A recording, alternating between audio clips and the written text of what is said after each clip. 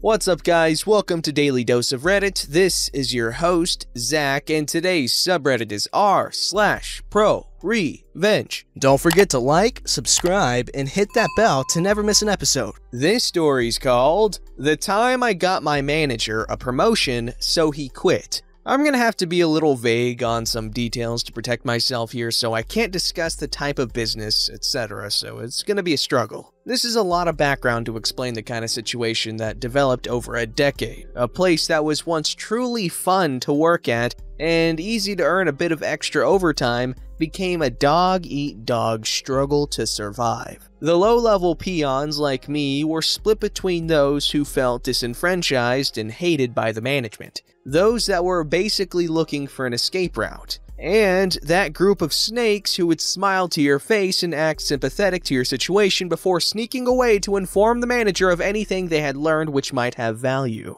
We were in a specific area of business that was isolated and slowly being replaced by technology. So from over 1,000 in our building, it dropped to just around 250 when I left. Most of this was done through voluntary redundancy, but the managers were given incentive to fire as many as possible to save money on VR. And since manager jobs were also slowly being cut, they were desperate to fire as many as possible, but most were incapable of following procedure. Mike was that intelligent and brutal kind of manager who, like the others, had been promoted into the position, but knowing he wouldn't get trained officially, took it upon himself to become competent. The man had gotten dozens of people fired directly and more indirectly by helping less competent managers follow the correct procedure. A certain quantity of work at a certain level of quality was required, which everyone met. Yet they had a bottom and top 10 list, and if you were at the bottom 10 list, your job was on the line, regardless if you met the basic requirements. Since there was always a bottom 10 by definition, there were always 10 people on the firing line. This might be vague, but it has to be. Mike's team was a sort of clearinghouse for the bottom 10. We were shifted between shifts and teams for various reasons, but what I quickly learned is that somehow the shift's bottom 10 were all on Mike's team. Now, my performance was consistently in the top 10, so I was safe on that count, but my attendance was low due to health issues, and my attitude was really bad. I also learned that the rest of the team was made up of people who weren't low in performance, but had low attendance and attitude problems just like me, and we had all been on the chopping block by managers who failed to follow procedure. In short, Mike was the executioner of the workforce. The most vulnerable to being fired were shifted around to his team so he could succeed where others have failed. Sooner or later, my time came. My health caused a series of absences while I had hospitalizations, and Mike pounced into action. In the space of a year, he made 7 attempts to fire me, and each time I involved HR, who stepped in and protected me. I approached HR to make a case that what was happening was wrong, not just to me, but to everyone. I made the case that the situation of Mike being the executioner created a hostile work environment, and the fact that I had gotten his attempts to fire me thrown out proved that he was not only hostile, but was actively toxic. That it was against the law to discriminate on age or disability, and a myriad of other arguments. I was told that there was nothing they could do. Mike was untouchable and had the full support of upper management in our building because he was saving a lot of money in voluntary redundancy payouts by firing the vulnerable. Legally, there might be a case, but it would have to go through a court system and not through HR unless I had an example of him being hostile and abusive. The person I spoke to was very sympathetic, and he suggested I look into some things related to job opportunities that were coming up. He mentioned that many of them were managerial positions because a new type of roaming manager had been introduced. These were very needed and weren't getting much interest. Think substitute teacher, where a manager gets sent all around the country at the drop of a hat. It didn't occur to me instantly, but weeks later, as I sat at work listening to Mike talk about his family, it clicked into place and my plan began to take form. Instead of making a complaint, I gave a glowing review and had several others do the same. If we couldn't get the man fired for his actions, we could get him promoted into a job that he couldn't take. The managers in our area were not even being considered for transfers because they lacked the training and qualifications to be managers anywhere else. Our reviews might just push him over the line into getting a promotion, and since roaming managers were being sought, the two should dovetail nicely. We didn't give the reviews to our management, but directly higher up the food chain, way above anyone that ever dealt with our area of the business. Each of us mentioned that Mike had done an amazing job at sorting out problems, etc., had great managerial skills, and an in-depth knowledge of procedure. Then we sat back and waited. A few months went by with nothing happening, and I thought the attempt had failed,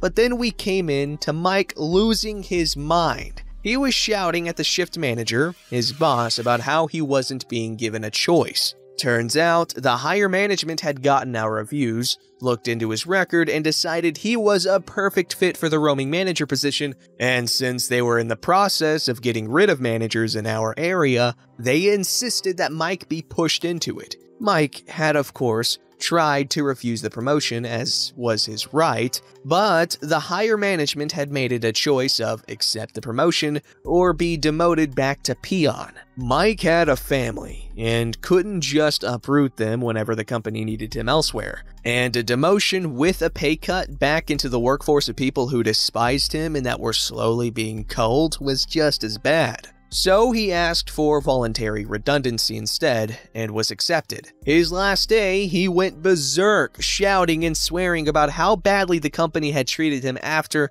all he had done. I was unfortunately absent for it, but got a play-by-play and loved every second of it. Since I was told explicitly that I couldn't get him punished or fired, I got him a promotion he couldn't accept instead. Hey, that was pretty good thinking there. Instead of dragging him back down the mountain, you just pushed him off the cliff. Or you made his only options jump off the cliff or go back down the mountain to a lower cliff and then jump. Some sort of analogy with a cliff and a mountain slope going down thing might work here, I don't know. This story's called Company Recruits Me for Senior Position, Brings Me to Their HQ, Project Gets Cancelled while I'm interviewing, and I'm supposed to pay for the trip? I don't think so. Was reading a post in another subreddit regarding things that caused you to walk out of an interview, and it reminded me of this experience I had 20 plus years ago. Hope it fits here. During the .com boom in the late 90s, I became somewhat well known for my expertise with a now somewhat obsolete networking technology. I ended up getting heavily recruited by a big telecom firm in Denver to run the technical side of a huge networking project they had underway. After multiple phone interviews, I was invited out for the big in-person sit-down, a 2-day affair where I met the big dogs, other techies, HR, etc. It was a pretty killer opportunity. Took the trip. First day of meetings went great. I felt it was a great match, etc. I did sense there was some tension between two groups over network architecture. Turned out that was one of the reasons they were bringing in someone more senior who could finalize the approach and get the project moving. That was all fine, all part of the job, whatever. Got wined and dined after the first day, was definitely feeling like the job was a match and that I'd be moving to Denver. Went in the second day, and after another round of interviews, the division head takes me to lunch. That's when it all blew up. While we were at lunch, the firm's senior management canned the entire project and fired every person associated with it. Apparently, there was a huge internal political war going on. This project was ground zero for the big battle, and this division just lost. We get back from lunch and the manager escorts me to HR where we're gonna sit down and go over their offer. Instead, he's told what's going on and that he's out of a job along with everyone else on the project. At this point, I was told to leave. No apologies, it was just crappy luck for me. Okay then, I'm gone. I get back to the hotel and there's a voicemail asking for me to call the HR people. I'm pissed, but I call. They tell me they've had to cancel my return ticket and that I'd need to pay for the hotel myself for now. But that if I would submit an expense report, they might be able to get me a check. There's a second voicemail from the front desk asking me to provide a credit card for the stay. And then I get a call on my cell phone from the car rental company, which I didn't answer. Turns out they also wanted my credit card. Screw that. I called the airline and they said my reservation had indeed been cancelled, but they also acknowledged that the reservation was paid for using a fully refundable ticket, which I was holding and which back in the 90s was essentially as good as cash. Said they wouldn't know for certain if I could board until I showed up at the counter with the physical ticket. Great. Just freaking great. I'm on the hook for several thousand in airfare, nice hotel, and rental car after taking several days of vacation for my job for this interview? I don't think so. Here's the revenge. I packed my bags and loaded up the rental car. Left the keys in the hotel room door, drove the rental car back to Dallas, stayed overnight in Amarillo, dropped the rental at the Hertz lot at the Dallas-Fort Worth airport, took their shuttle to the terminal I'd left my car at, and drove home. Over the next few months, I got several nasty phone calls from their HR and accounting departments demanding I pay them back for the trip, including paying for the $700 drop-off fee for the car. Never answered them, of course, just let them go to voicemail. Eventually, I got a demand letter from their legal department, paid an attorney a nominal fee to send them a demand for compensation / threaten a lawsuit letter. Never heard from that firm again. Side note. The ticket itself was still valid. I ended up selling it to a friend at a big discount and he was able to use it. Man, anytime I hear people not getting intimidated by people demanding money from them and, you know, getting a lawyer or getting a letter from their lawyer or legal department, I guess. Like, that crap would freak me out and I'd think I was gonna get in trouble and I would end up actually paying it. Because I guess I'm a naive little kid. So stories like this, they're always really cool to me because I am not that sure of myself. This story's called, Today I Fudged Up by Grooming Myself on a Flight and Shaving My Beard only to trigger the crew's anti-terror training and make everyone super paranoid for a short while. This happened a while ago while I was traveling to the US on a 9-hour flight from Europe. Context: I'm Greek Lebanese and am a rather moderately hairy person, most of it on my face. I had an important meeting to attend in the US that was happening a few hours after I land, so I had to freshen up and prepare while on the plane still. A few hours into the flight, I went to the bathroom to change my clothes, wash my face, and freshen up, shave and trim my beard, put on some deodorant, etc. Took my backpack with me since I've got everything in there. After spending some 5 minutes in there, struggling to move around in the tiny bathroom stalls on planes, someone knocks on the door. I brushed it off with something along the lines of, "I'll be right out." I thought someone needed to use the bathroom, but it was clearly occupied. Another 5 minutes go by and I start hearing chatter outside and could feel some people moving around. I hear a knock again. At this point, I had my shirt off and my face was half shaven with mousse all over the other half. I open the door in this questionable state. To my surprise, I see 3 flight attendants looking terrified, standing around the door. 2 women and 1 man. So I laugh and ask them if there is a rule and a timer for how long you can use the bathroom or what exactly was going on. The man proceeds to tell me some passengers complained because they saw me go in the bathroom with my backpack, and I stayed in there a while, so they were scared something was going down and reported it to the flight crew. Mind you, it wasn't even at the questionable beard stage or anything. It had grown for some 2 weeks or more, give or take just a week or more of fuzz. Edited to say that definitely more than a week, by the way, should have been clear.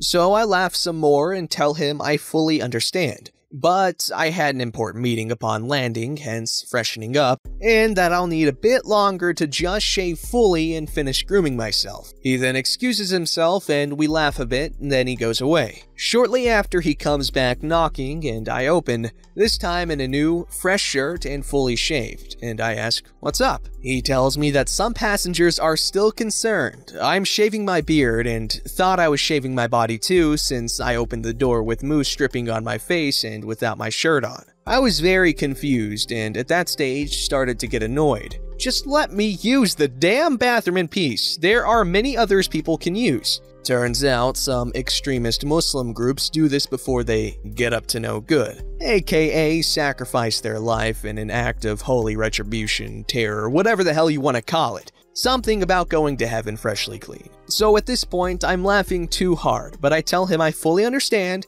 and that this is a good thing they check on such instances. I'd rather be safe than sorry. I then show him my meeting email with the time and date for the sake of their peace of mind. I also mentioned I was Christian born but not religious, and that even as a Lebanese dude, I had no idea terrorists were shaving before acts of terror. Thanks for the information I didn't really need. We then had a chat outside with the rest of the flight crew, laughing and making jokes. I could tell they were still a tiny bit paranoid, but 95% apologetic. They didn't check my bag or anything, and now that I think about it, I should have shown them what was in the bag. Snacks, iPhone cables, some books, clothes, and my toiletry bag. Edits. For the mini, why would you shave on the plane? Queries. It was a special circumstance trip that I booked on a day's notice and my beard grows too fast. So shaving before we took off meant I'd have some annoying stubble when we landed. I wanted to look as fresh as I could for that meeting, and I did what I could with the given circumstances. I also groomed myself during a lights-off time where everyone is asleep. Queues to bathrooms don't form during that time. Remember, they offer you shaving kits on some business flights, so to think anyone shaving on a plane is extreme is funny, but understandable if you're unaware. They have plugs for razors, hair dryers, etc. in the plane bathroom stall. I mean, they change poopy kids in there, so think about that for a second. Reddit? Man, plane passengers are freaking ridiculous. He did post pictures of him, or one picture with the beard, one after he shaved. And I guess with the beard, he did look kind of mean looking, but like, people need to freaking chill. Don't forget to like, subscribe, and hit that bell to never miss an episode.